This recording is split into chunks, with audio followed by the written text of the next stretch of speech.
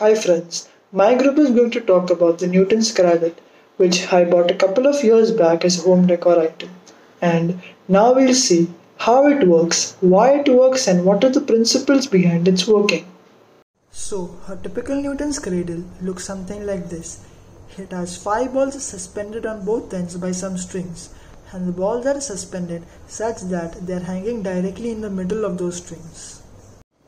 Now, watch what happens when I lift the first ball and let that ball drop.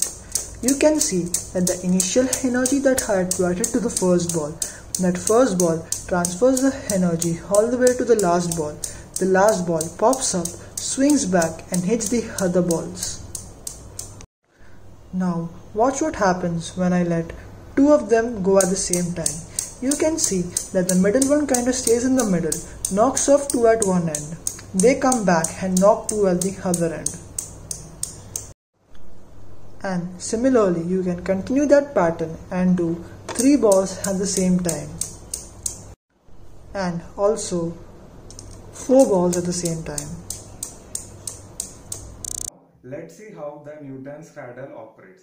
When one of the end balls is pulled sideways, the attached string makes it follow an upward arc. When it is let go, it strikes the second ball and comes to a nearly dead stop. The ball on the opposite side acquires most of the velocity of the first ball and swings in an arc almost as high as the release of the first ball. This shows that the last ball received most of the energy and momentum of the first ball. The impact produces a compression wave that propagates to the intermediate balls. And any efficiently elastic material such as steel does this, as long as the kinetic energy is temporarily stored as potential energy in the compression of the material, rather than being lost as heat. I will give the scientific explanation behind the Newton's cradle. Newton's cradle can be modeled fairly accurately with simple mathematical equation, with the assumption that the ball always collide in pairs. If one ball strikes 4 stationary balls that are already touching, this simple equation cannot explain the resulting momentum in all the 5 balls, which are not due to the friction losses. The conservation of momentum, which is mass into velocity, and the kinetic energy, which is half into mass into velocity square, can be used to find the resulting velocities for the two colliding perfectly elastic objects. These two equations are used to determine the resulting velocities of the two objects. For the case of two balls constrained to a straight path by the string in the cradle, the velocities are single number instead of 3D vectors for 3D space. So, the math requires only two equations to solve the two unknowns. When the two objects weigh the same, the solution is simple. The moving object stops relative to the stationary, and the stationary one picks up all the other initial velocity. These assume perfectly elastic objects, so there is no need to account for heat and sound energy losses.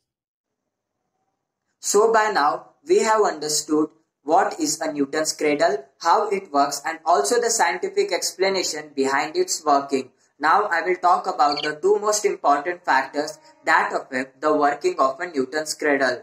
First is the different types of balls. Using different types of material does not actually change the result unless the material is efficiently elastic.